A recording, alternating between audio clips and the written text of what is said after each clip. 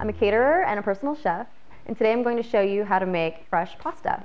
For your ingredients, we'll start with 4½ cups of unbleached all-purpose flour and 4 eggs.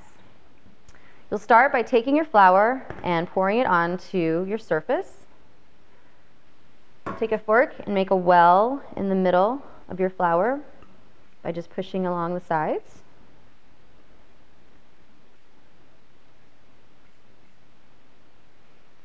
Now you're going to incorporate your eggs. It's easier to do them a couple at a time, just so you don't get egg everywhere. And just begin by stirring around in the flour until it's incorporated. And then you can add more egg. Just make sure you keep the well so that the egg doesn't go everywhere and you end up with a big mess. But you want to make sure you get it really incorporated in there.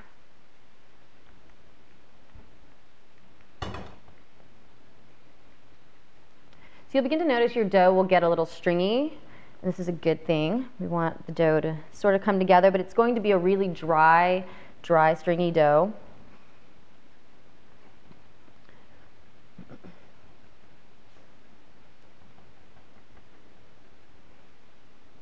Once you get it to this point, you can start kneading it with your hands.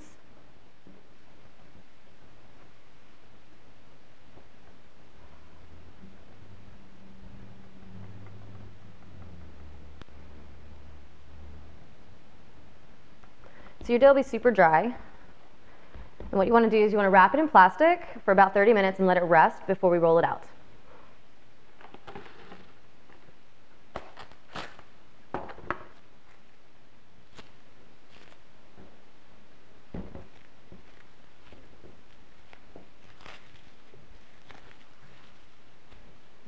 Once your dough is rested in the refrigerator for about 30 minutes, you can roll it out.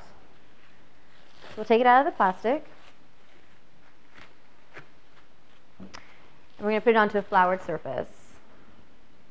You want to break it up into pieces that are manageable to work with. Take off a piece at a time.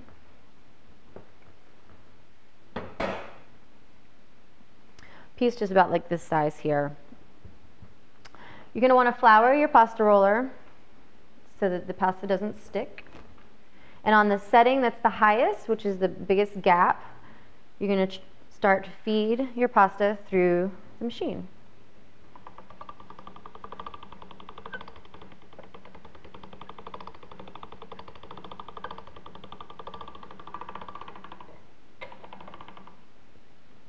You're going to want to fold it on top of itself and then turn it sideways to put it in the machine again, also on the same setting.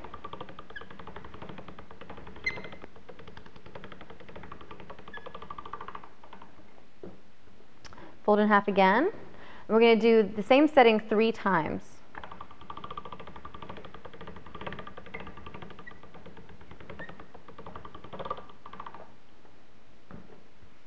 Now you'll turn your setting to the next smallest setting. Fold again, and if you need, you can reflour your roller.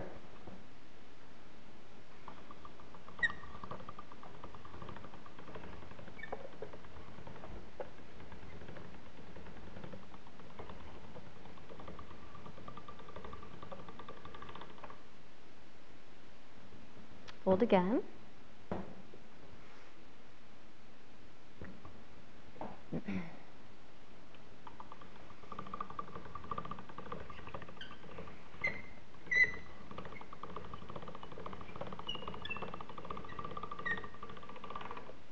You want to keep adjusting the thickness with the knob until you've reached the thickness that you want before you cut.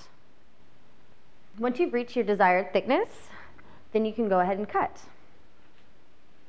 Just move the knob over to your cutter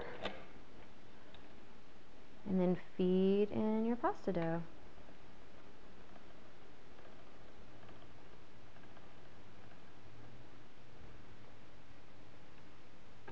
Now we have beautiful fettuccine.